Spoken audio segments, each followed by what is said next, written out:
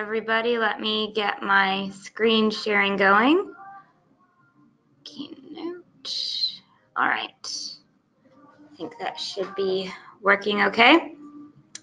All right, welcome to the second session of Signum Academy's Narnia camp. We're looking at The Lion, the Witch, and the Wardrobe together. My name is Jennifer Raimundo, and I'm looking forward to going through this book with you. All right,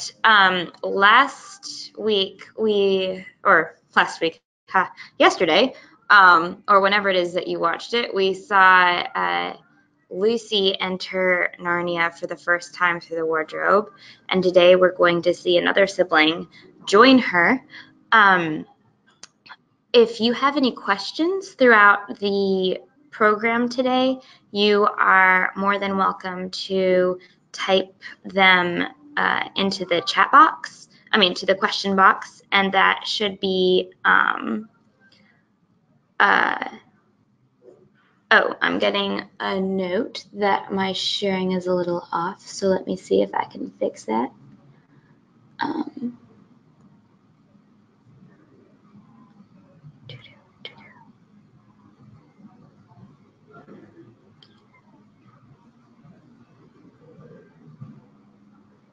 All right, let's see, is this any better?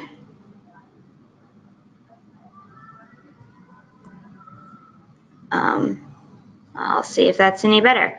Yes, if you would like to ask any questions, because I'll be trying to ask you all a few questions throughout this presentation. So if you want to reply or ask a question of your own, just type into the question chat box. On some devices, the question box collapses. So if that happens to you, there should be a little orange button with a white arrow on it, and that will open up the question box for you again. All right, seems like we're still having slide sharing problems. Is this better? Is this better at all?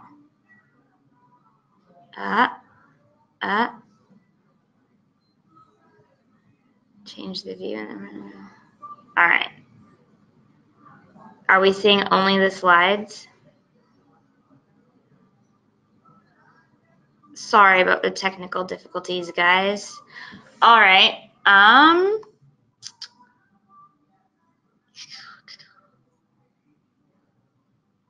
So let's see what happens here if I do this. Is that better?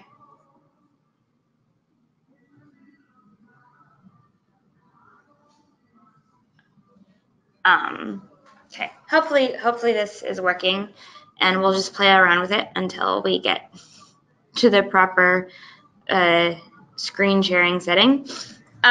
Okay, so today we are looking at chapters 3 and 4 of The Lion, the Witch, and the Wardrobe, and we'll be concentrating on the character of Edmund,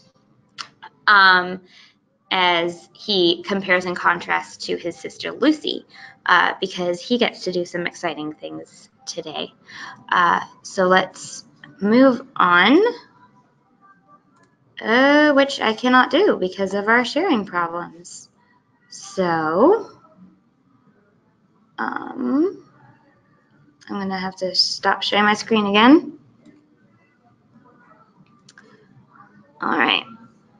Let's see what we're doing.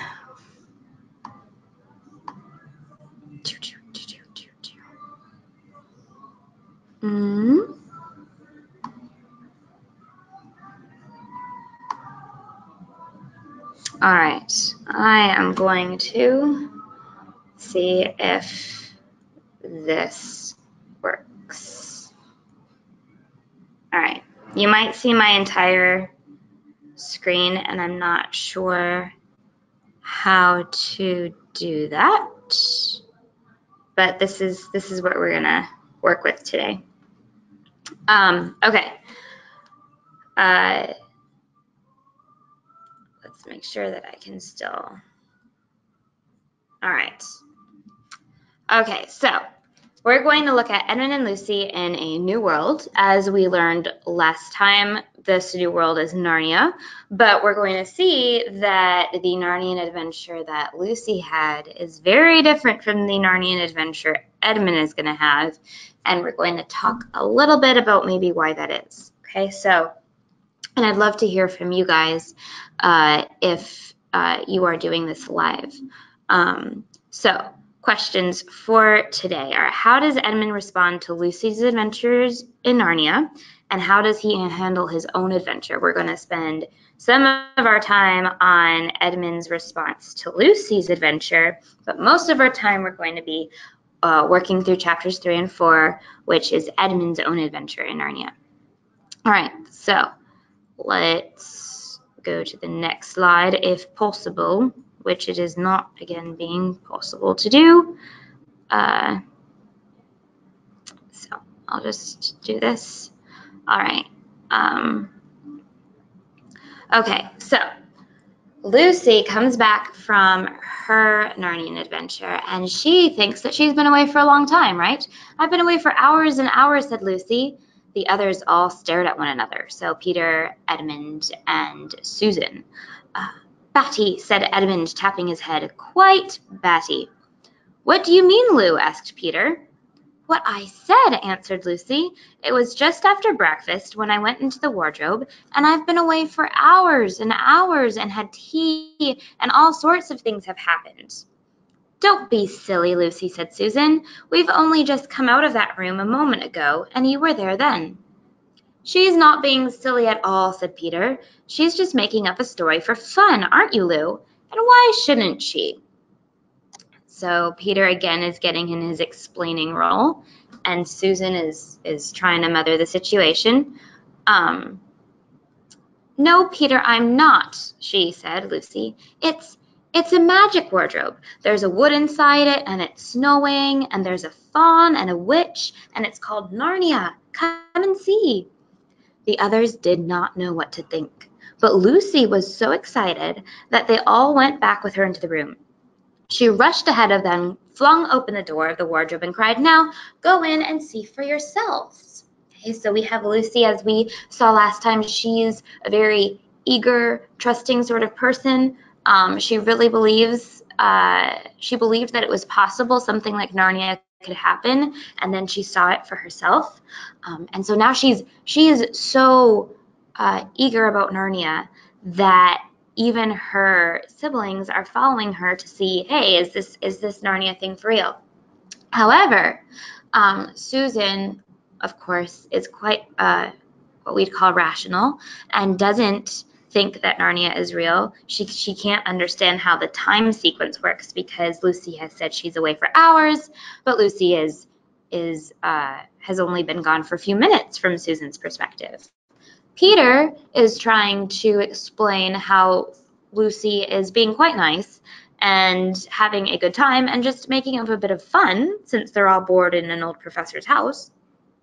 But then we have Edmund, and Edmund says the least at this point, but it's very telling what he says. He just says that she's batty, which is a 1940s British way of saying that she's gone nuts. She's going a little loopy. She's crazy. So Edmund doesn't try to understand Lucy or ask what she's doing, what her experience has been. He just assumes that she's crazy. And that, again, puts him in a bit of a superior position, right? Because Edmund doesn't like being the youngest. So if he puts Lucy down, who's a bit younger than him, that makes him feel a little bit more confident as the third youngest sibling or third oldest sibling. Okay, so let's go to the next slide to our question, our first question. Why did Edmund's behavior toward Lucy upset Lucy more than Peter and Susan's behavior did? So Lucy is really excited about Mr. Tumnus and Narnia. She comes in to tell her siblings, share all this joy with them, and none of them believe her. In the next passage that we're going to read, we'll see that even though Peter and Susan didn't believe her, it's Edmund's disbelief that really gets Lucy down, and we want to talk about why. While I'm reading the passage, I'd love for any of you to type in what you think might be a reason Lucy responds so much more sadly to Edmund's behavior than she does to Peter and Susan's. What is it about Edmund that's really bothering her? So let's read that passage. Edmund just makes things miserable for Lucy. For the next few days, she, being Lucy, was very miserable. She could have made it up with the others quite easily at any moment if she could have brought herself to say that the whole thing was only a story made up for fun. But Lucy was a very truthful girl, and she knew that she was really in the right, and she could not bring herself to say this. The others, who thought she was telling a lie, and a silly lie too, made her very unhappy. The two elder ones did this without meaning to do it, but Edmund could be spiteful, and on this occasion he was spiteful. He sneered and jeered at Lucy and kept on asking her if she'd found any other new countries and other cupboards all over the house. What made it worse was that these days ought to have been delightful. The weather was fine, and they were out of doors from morning to night, bathing, fishing, climbing trees, and lying in the heather. But Lucy could not properly enjoy any of it. And so things went on until the next wet day.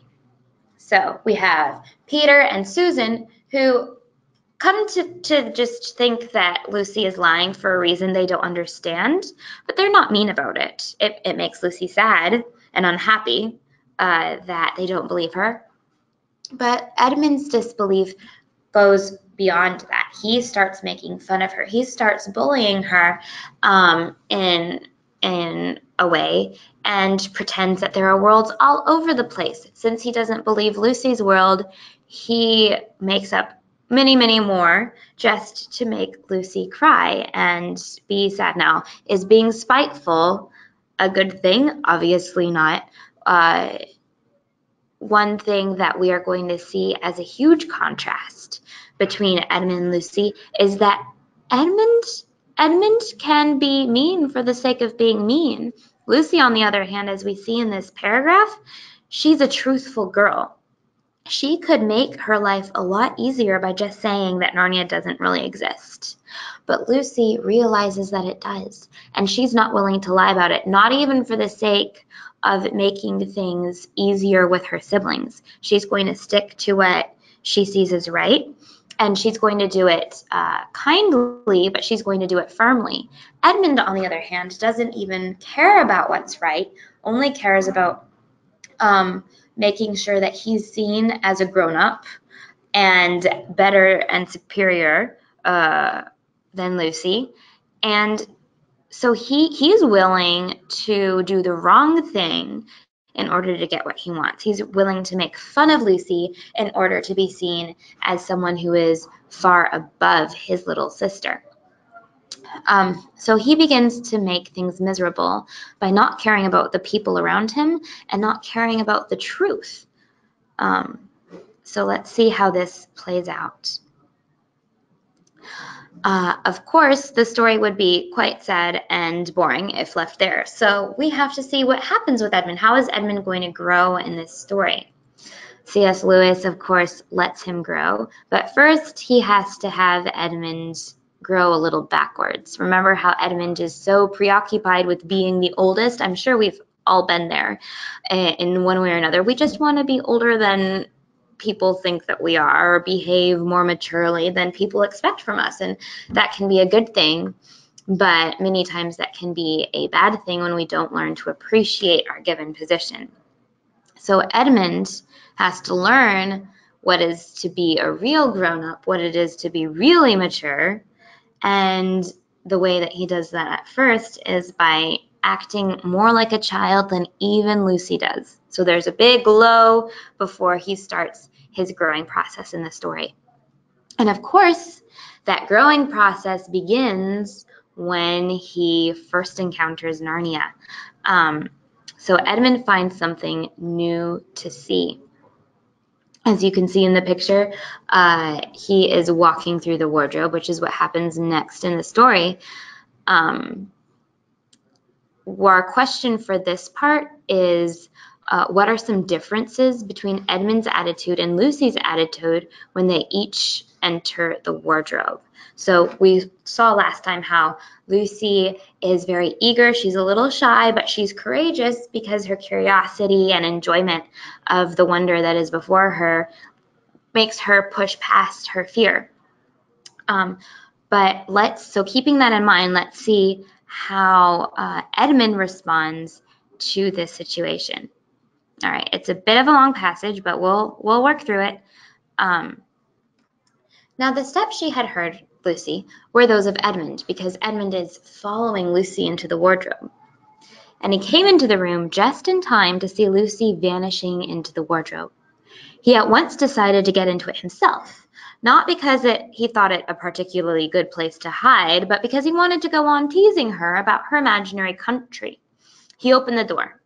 There were the coats hanging up as usual, and a smell of mothballs, and darkness, and silence, and no sign of Lucy. "She thinks I'm Susan come to catch her," said Edmund to himself, "and so she's keeping very quiet and at the back." He jumped in and shut the door, forgetting what a very foolish thing this is to do.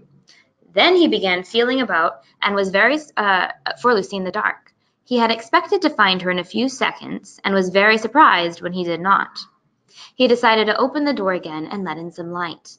But he could not find the door either. He didn't like this at all and began groping wildly in every direction. He even shouted out, "Lucy, Lou, where are you? I know you're here."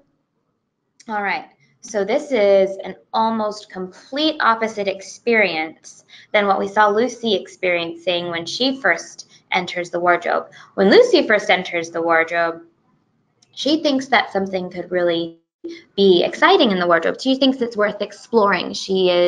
I keep using this word, she's eager. She wants to see what life has for her, and she's excited in a happy way about it. And she's pretty sure of herself that it's worth exploring.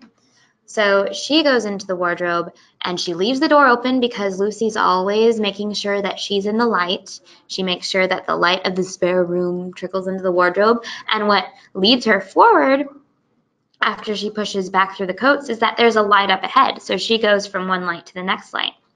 Edmund has a different approach. First, the reason why he's approaching the wardrobe isn't because he thinks that there's anything inside.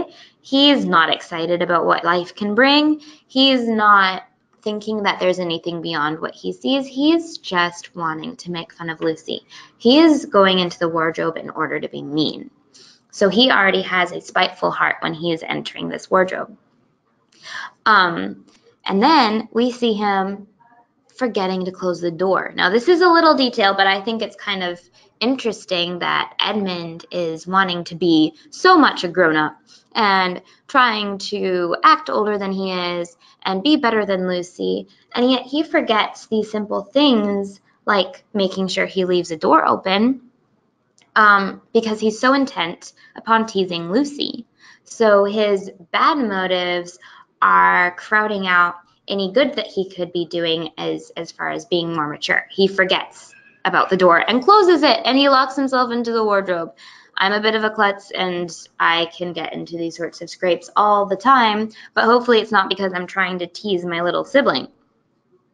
Unfortunately for Edmund, he doesn't have a very nice attitude when he's entering this wardrobe. And so he blocks himself out from the light. He can't find the light. Lucy was always able to see the light, and Edmund cannot.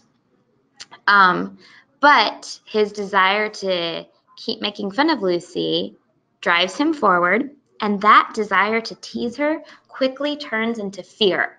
So we remember when Lucy entered the wardrobe that she was a bit nervous, maybe. She was a bit shy, a bit fearful, but she was pretty confident in moving forward.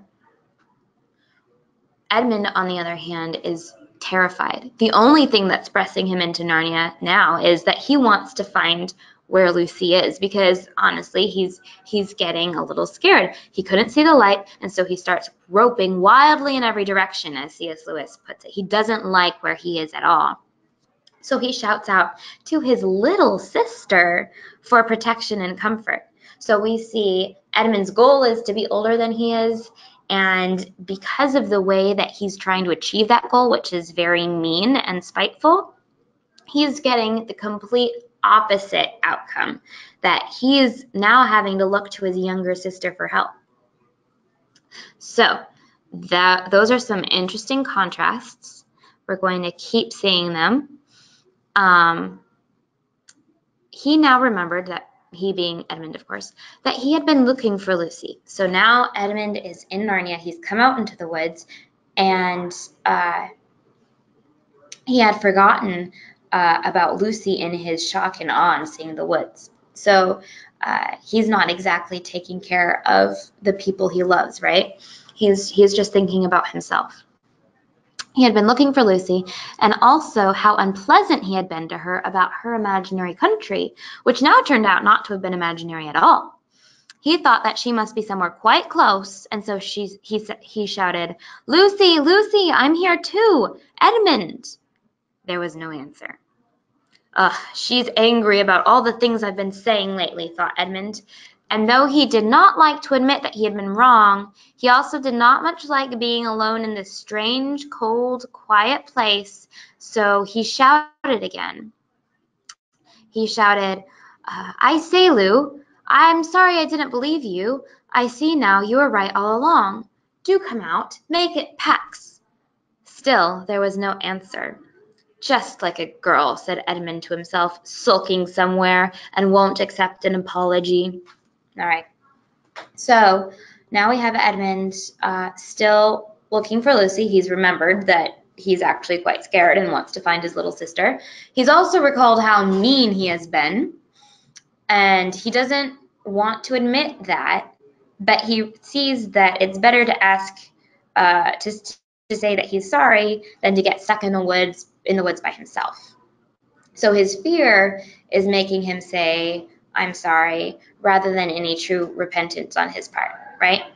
So making it Pax, it's just a way to say let's make it peace, right? He's calling for a truce. Let's be friends again. But we also see Edmund not assuming the best about his sister Lucy. Again, he has thought that she's crazy. He's treated her like just a little child with no input. And now he's assuming that she's so mad at him, she won't do the right thing, that she's sulking somewhere and won't accept his apology. Now, is this true? No. But Edmund, since he has a spiteful heart, is assuming that the people around him are having a spiteful heart. And that's a really good example to us that when we're not maybe behaving the best way or not thinking the best way about ourselves and other people, we start to think the worst about the other person. So Edmund is in so many different ways just putting himself in a dark box. He is cutting himself off from his siblings, just like he cut off the light from the wardrobe, and now he's lost in Narnia, whereas Lucy had been an open, cheerful, eager person, and courageous and kind, and had found a fawn, Mr. Tumnus, like we saw last time, and she made pretty good friends with him. Her Narnia experience was a great deal of fun, full of magic and wonder and joy. And a story, as we began to see in the previous session, and will continue to see, that there seems to be a problem with the White Witch and humans and all that. We don't really know what's going on there. But even so, even with the difficulties of the circumstance, Lucy was able to be confident and behave well, respond well to the situation. Here we have Edmund completely losing it, really. He can't do anything on his own. And he is thinking the worst about the people around him. particularly Lucy in this case, of course. So it's in this state of mind that Edmund meets somebody. Okay, let's just look at this for a moment. Here we have Edmund. This is artwork by Pauline Baynes. She was one of the original illustrators for The Lion, the Witch, and the Wardrobe. So here we have Edmund, and he comes across a queen in a sleigh that's drawn by white reindeer, has bells, and there's a dwarf. All right. Now, if you see that picture, she doesn't exactly seem to be a happy sort of person. So let's find out what is going on.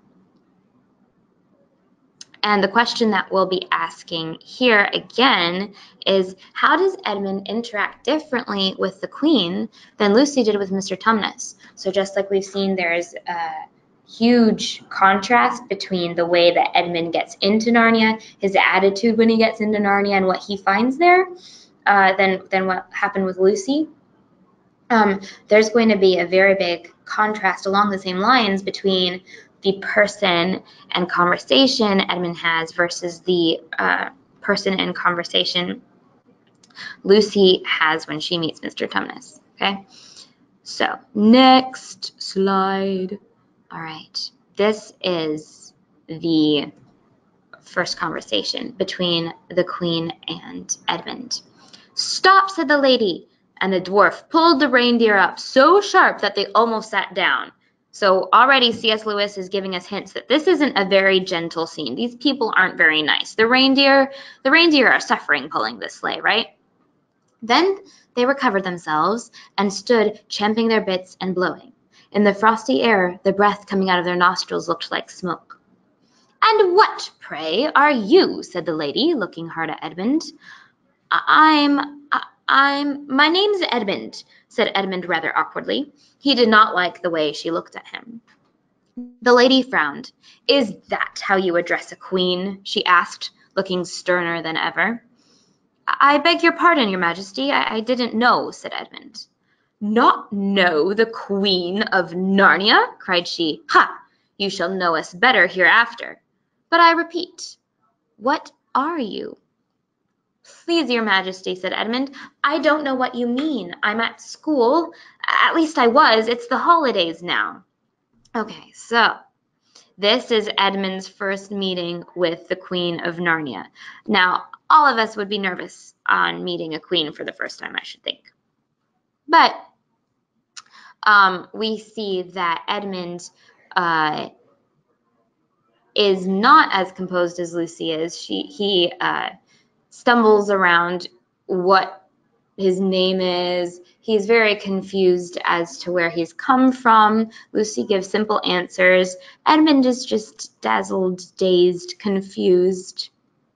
And he's being spoken to by a pretty imposing figure who doesn't seem to be very nice, right? The Queen is not like Mr. Tumnus. The Queen doesn't respond with a sort of equal politeness. The Queen is just, "You need to address me this way, and how can you be so silly as to not know who I am?"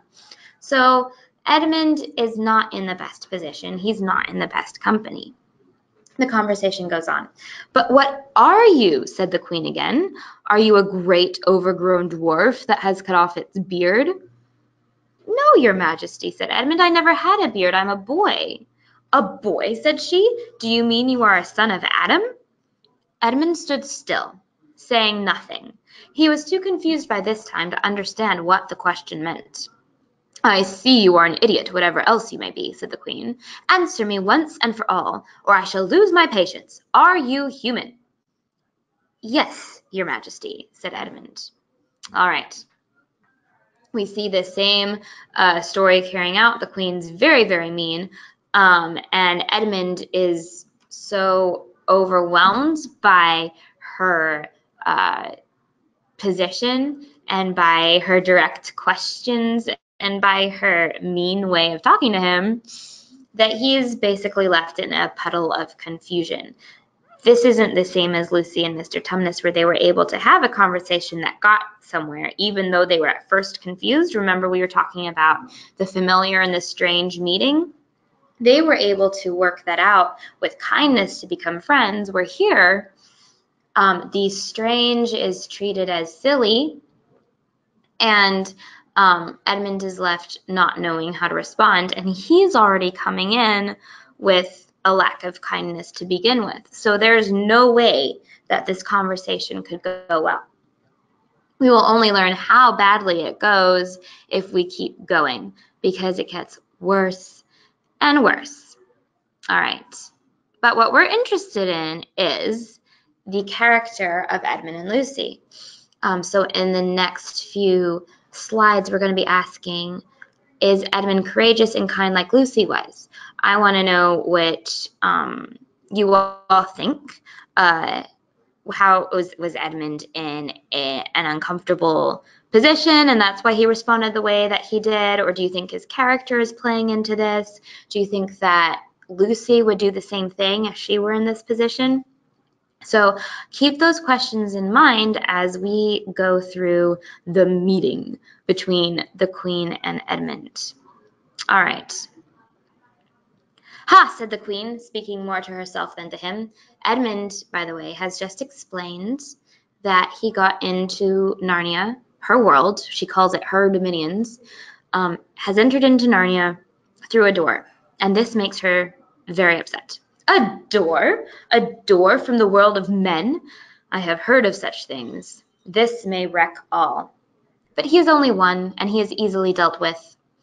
As she spoke these words, she rose from her seat and looked Edmund full in the face, her eyes flaming. At the same moment she raised her wand. Edmund felt sure that she was going to do something dreadful, but he seemed unable to move. Then, just as he gave himself up for lost, she appeared to change her mind.